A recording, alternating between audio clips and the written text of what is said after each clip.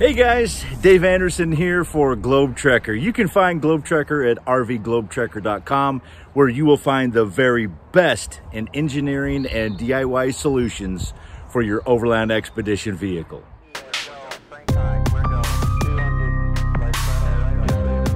To get the most information about Globe Trekker's zero torsion subframes, please watch all 4 of our how to install videos, including the additional information videos we have put together that answer the most frequently asked questions,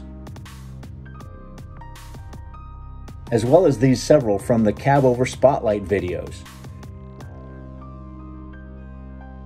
We will continue to post and release new and updated videos to help you along your epic journey. We understand you wouldn't be watching this if you were not currently investigating and exploring the many questions to answer about your next subframe, such as the type of subframe, subframe pivoting, subframe length, the pivot locations, mounting stairs and pass-through considerations, and of course, mounting the subframe to the chassis. Don't worry, we'll tackle all these questions one by one. We do not recommend a spring-over subframe. This is not a true zero-torsion subframe. The laws of physics tell us a spring in compression also has a force acting in the opposite direction. And with the greater distance of tension or compression, the force is increased due to the spring coefficient. Force equals spring coefficient times distance.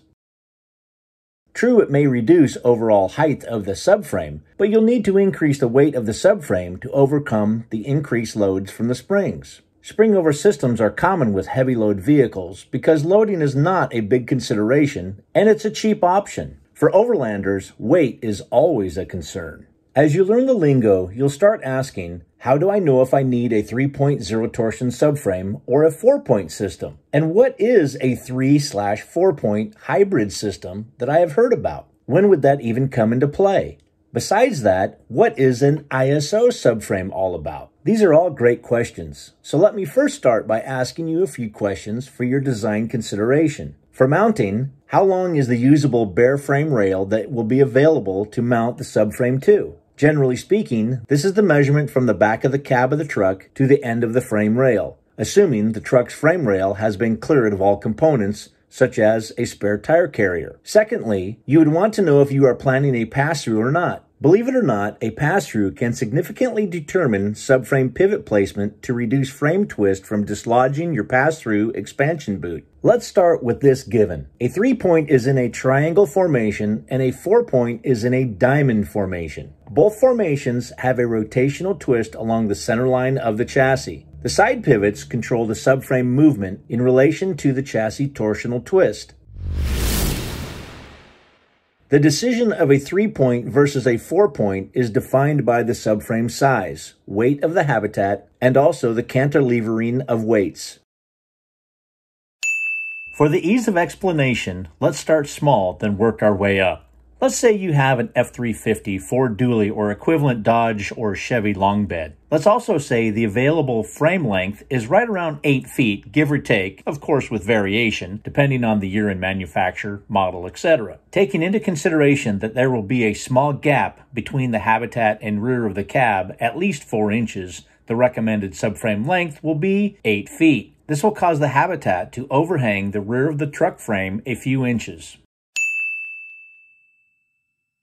You could choose a habitat base length to be 10 feet with a 2-foot departure angle that cantilevers the rear 2 feet of the habitat over the subframe. However, a cab over can also be added, could put the total gross weight of the vehicle close to maximum. Discretion must be applied since smaller vehicles' maximum gross weight is the biggest limiting factor when determining to use one for overland expeditions.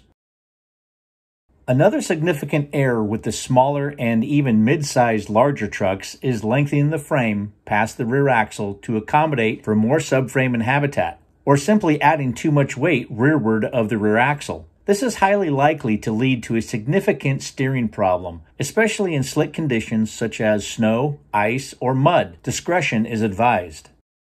So the length of the available truck frame rail is probably the biggest factor in determining how many pivot points your subframe should have, with a few other considerations, which I will shortly discuss.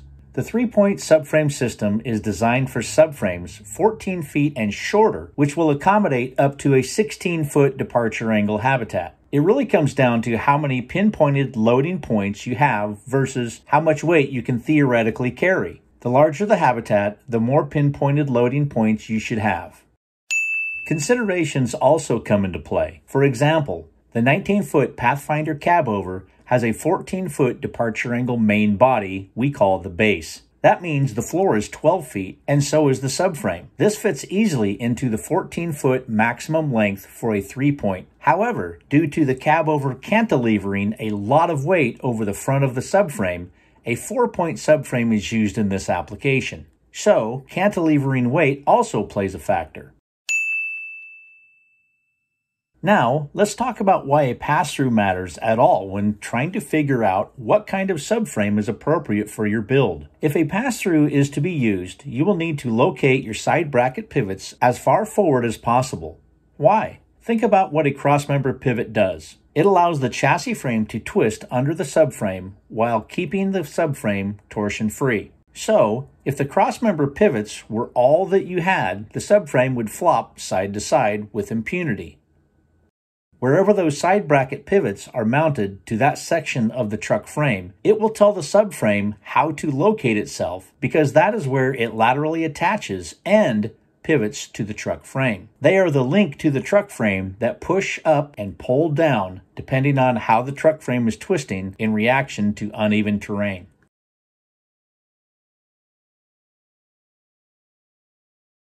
Therefore, the shorter the frame rail distance between the cab and where the side brackets are mounted, the less the frame has a chance to twist. Since the pass-through is several feet off the center of the frame rotation, movement is amplified, especially with taller pass-throughs. Application. A 12-foot subframe carrying a 14-foot departure angle habitat that has a 3-point subframe, which means the side brackets are located forward and a single cross pivot is located aft. The subframe and habitat will closely follow the cab of the truck due to the side brackets being so closely located to the cab. This is ideal for a pass-through situation. If you do not want a pass-through, we normally recommend a 4-point pivot system, since 4-point pivot loads are easier to carry than 3-point pinpointed loads. The cost difference is negligible, and a cross-member pivot forward is easier to install than a 3-point heim joint lateral retention system. Obviously, these guys should have watched this video. Pro tip. Some enthusiasts think you need to have the center line of the subframe twist at the center of the chassis torsional twist. Not a bad practice, but not necessary. First, your truck chassis will vary in torsional twist based on the terrain and weight supplied. Second, the twist of the subframe and the chassis are really independent. Alright, so let's get back to the topic at hand. What if you have a cabover with a 12-foot 4-point subframe due to the cantilevered weight forward of the forwardmost crossmember pivot and you want to pass through? Remember how the subframe frame, we call the weldment, has mounting holes for a full 24-inch variety of positions that the side brackets can fit into? Simply mount the side brackets as far forward as you can. This will mitigate the frame twist differential as much as possible. Subframes built for extra long trucks, greater than 14 feet, are all 4-point subframes or more. The use of stiffer plates are also used to ensure the integrity of the subframe weldment crossmembers where the crossmember pivots are attached. The 3/4-point hybrid subframe. Larger subframes from 14 up to 18 feet can accommodate a pass-through with a 3/4-point hybrid T-formation of subframe pivots. In this model, the 3-point system is used with the side pivots mounted forward with the heim joints installed as backup lateral movement restrictors, along with 2 aft crossmember pivots mounted in tandem. Even greater lengths of subframes are achieved with additional crossmember pivots. Beyond the 18-foot subframe length, the 4-point diamond-shaped pivot system is used with the addition of 1 rear crossmember pivot mounted in tandem with the aftmost pivot. The beauty of the Globe Trucker design is the flexibility of our components as they can be configured to meet your design requirements. Pivot positioning.